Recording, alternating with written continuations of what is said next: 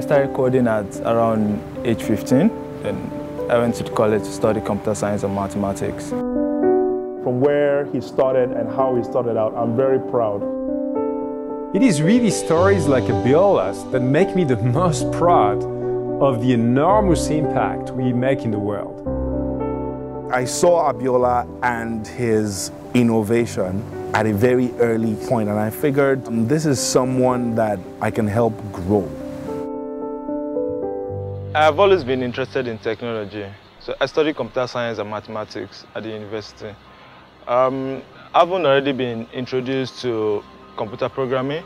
I got connected with Microsoft's evangelists in my school, through which I was invited to become a Microsoft student partner. This gave me a lot of opportunity to access resources like the DreamSpark and the Microsoft Online portal for developer tools. Abiola started as a Microsoft student partner and eventually represented Nigeria at the Imagine Cup final in 2010 for Nigeria. I met him per chance the time we were bringing Windows Phone to Nigeria. And I figured, hey, this guy is a smart guy. If we take him now and we groom him and help him to monetize and help him to grow, where will we be in 2 years? 2 years happens to be now.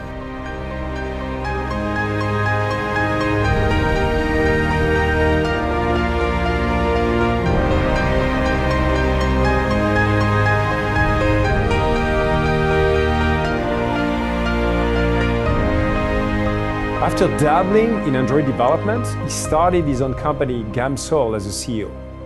And this company now has a portfolio of 19 apps only on Windows Phone with over 6 million downloads. We tend to believe that people who can create high-end games can only come from a developed nation. But that's not true, because it all depends on access to the right information and tools.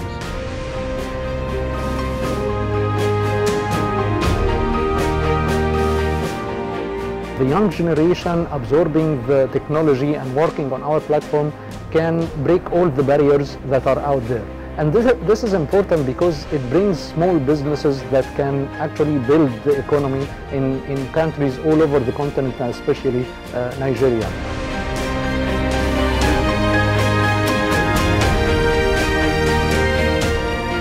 It's not just about writing an application, it's about monetizing this application, it's about turning this application with the skill and the talent and the passion for development and for coding into a career, a lifestyle, a wealth creation opportunity. The fact that a story like this could come out very quickly from a student to now a business owner, something that we're very proud of collectively as a company. I'm also very proud of the fact that he's actually being seen as a mentor to others as well.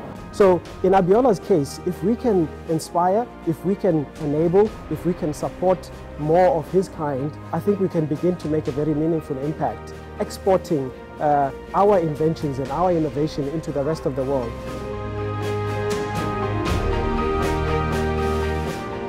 Growing up in Nigeria, I was always at Microsoft office every weekend in order to get technical support from the evangelists. This is something you don't see on other platforms. And through this, I can say Microsoft really believe in young and ambitious developers, and they also give us chance in order to achieve our goal.